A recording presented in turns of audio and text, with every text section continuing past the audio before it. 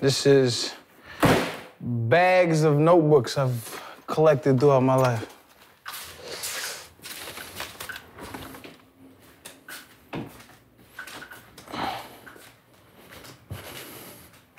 When I was growing up, like I would either write just poetry or just random raps that I would use to like battle against another kid at school or something like that. Like now, I have the means to actually have quality production and like my studio upstairs. You know, I can compose and I have an idea of what I want to do. But like now I write with a different intention. It's to make a quality song. Whereas before I was just kind of babbling. I think this is high school stuff. I used to do like, I guess this would be rhyme practicing. I don't know how to explain this. So like, I would have like a word at the top and I would have to make a rhyme about it. So the top of this is fuel. I use the mic as a tool, using whack raps as fuel or motivation for school. That's pretty dope though, as far as like the writing is terrible, but it's like not even knowing what I was doing, but like just practicing, not knowing that I was practicing, you know what I mean? Yeah, see, just like, since I was a little one, man, just pages and pages of this shit. Just notebook upon notebook upon notebook. That's why I told you, I put in my 10,000 hours, man, you can see them. It comes seized on by the masses. Weak rappers need glasses. Yeah, it's hilarious, man. This was really bad. The beats I was making, the music was terrible, but it just took me away. So I used to just get away, man. It was just fun. And then I fell even more in love with it. And that's when the process kind of changed of writing, not really writing just to write, you're actually writing to, there was a goal. You know, I had structure now. Over time, the quality just got better. So your whole intention changes of why you're writing. Now it's writing to make a song to convey an emotion that I'm feeling rather than just getting my thoughts down. Whereas before I didn't have that, and now that I do, it's way more fulfilling to me. That, and when I showed people this, they were like, yeah, all right, man. But when I show people my songs now, they're like, holy shit, I understand how you're feeling.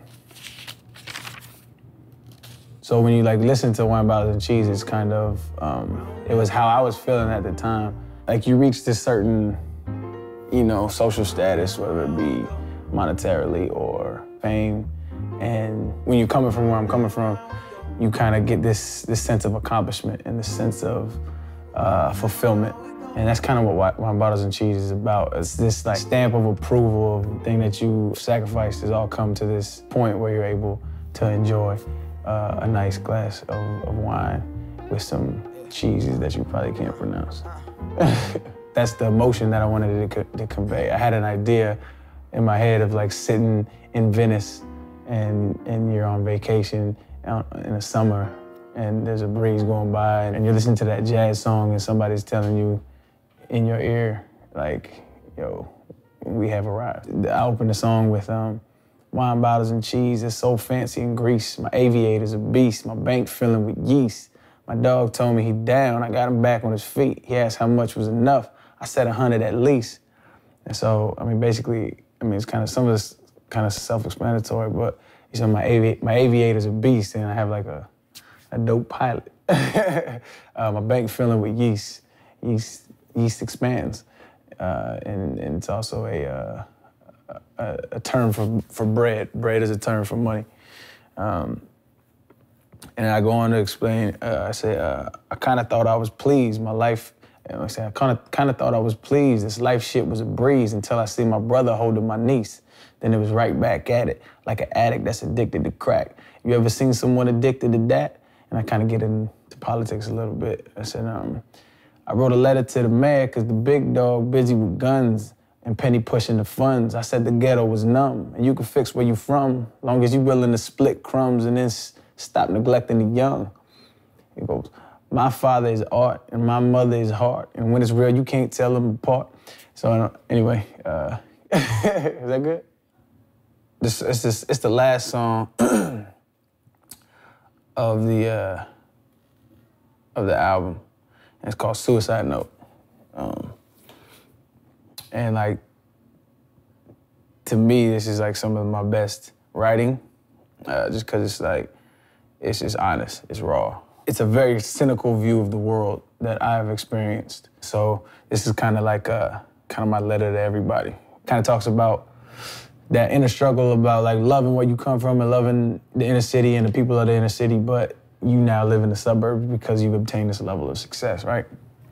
So it goes, but here we are in the thick of it, sitting in a predicament where I love the hood, but the burbs is magnificent. Looking at Uncle Tommy and trying to show him the differences, trying to show him the love of people that love the blemishes. I remember I was a kid, it was so simple, and trying to get on the list, praying to St. Nicholas, trying to pinpoint the moment I lost my innocence, my first woman, my first stimulant. The vividness of it all is trickling down the walls of my memory. Now the feeling's like an accessory. Painting pictures with words was therapeutic at first. Now I'm dependent on this beautiful curse. That's one of my favorite lines of the album, actually. Because it's like, as you see, I've been writing since I was a kid, man. And like, what I've found is when I'm not writing, like my world is collapsing. Like, I'm pretty sure everybody has that something that they identify with, and mine is writing. And so it's like, I can feel my life literally crumbling when I don't write. New York, I mean, it's the mecca of hip hop. It's where it started. It's South Bronx. I mean, every time I go there, I get inspired because it's like a busy city and everybody's always doing something, and you kind of have to be of that mindset when you go there. And it's I always get excited when I go. I love New York. We're trying to just play the album for some people, listening session with some musical media who have some influence that can get some positive push for us, or just push period for us when we release. And so it's gonna be an intimate setting, probably like 20, 25 people there, and we're just gonna play the whole album for them, get thoughts, feedback, and hopefully they enjoy it.